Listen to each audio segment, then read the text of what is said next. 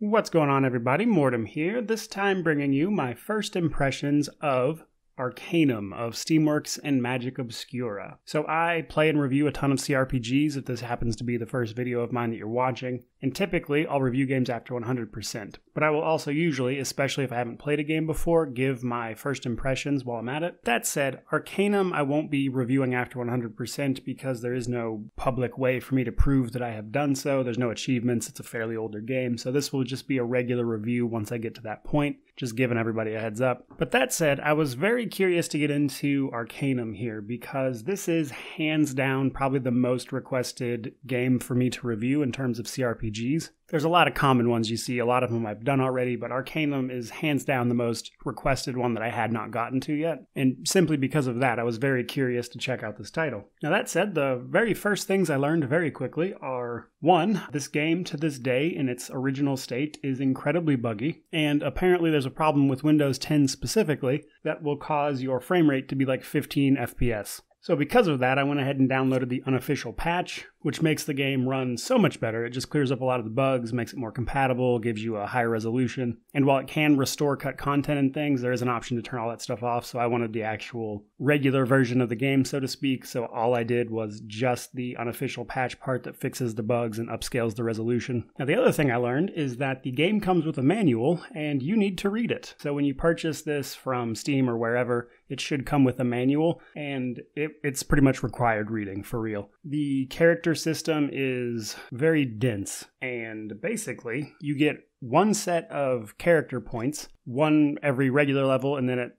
intervals of 5, you get 2 points, and those points have to be divided between your attributes, your skills, your magic if you want to use it. So there are just a million options for character creation. And because of that, just trying to build a character, you really need to read that manual first. And in addition to doing that, I actually played through the game with 2 like burner characters basically, where I was just trying to get my footing and I knew I was going to restart. And I went through 2 of those characters before I decided what I wanted to do and kind of got a feel for the game. And my main takeaway there is that the game really seems to focus on specialized characters. Because there's just such a broad assortment of things to spend your character points on, and the regular level cap in-game is 50, you only get 50 points to spread across an absolute nonsense amount of things. Specialized characters are the way to go, which personally I'm actually a fan of. I think that adds a lot to replayability. I think it helps you build a character that isn't a jack of all trades, which is what I'm looking for in an RPG. So I like that quite a bit. One thing I did want to mention specifically, because I thought it was very interesting actually. So outside of attributes and things, you have combat skills, social skills,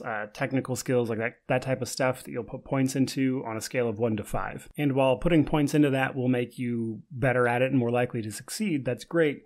There's actually a whole nother training system. Now, my initial thoughts was the training system just increased your rank or whatever for that particular skill, but no, the training system is in addition to your ranks in that skill. So you can be untrained, an apprentice, an expert, or master. Untrained just means no bonuses, it just means your raw skill. Whereas apprentice will usually just make you dramatically better. Melee, for instance, just gives you an extra 5 melee speed, which is a pretty big bonus, actually. And then each individual skill has ranks in this. Now, to train something, you have to go find a trainer. In the first 2 ranks, apprentice and expert, you just got to pay some gold. But the master rank, you actually have to do a specialized quest for that skill, which I thought, honestly, was just really cool, so I wanted to mention it here in my first impressions. Another really cool thing, and this kind of pervades the entire world of Arcanum, and I just wanted to talk about it a little bit, was that the entire world is basically in the process of an industrial revolution brought on very recently. And this has caused a bunch of problems between the technology of the world and the magic of the world, because this is like high fantasy, but also an industrial revolution. So tech and magic don't really get along. In fact, if one of those things is more potent in an area than another,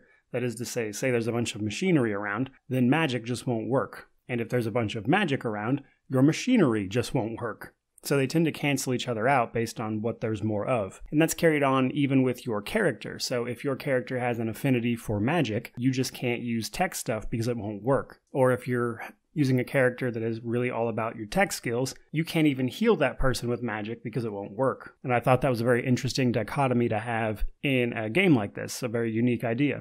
And I would say that's probably my biggest takeaway from my first impressions is the world of Arcanum is very unique. I can't say I've ever played anything quite like it. And in addition to just the really cool setup with the tech and the magic and the weird industrial revolution in the background, the way you can approach quests and stuff is really wide open. Say you need to get an item from a person, you can steal it, you can kill that person, you can usually persuade them just to give it to you.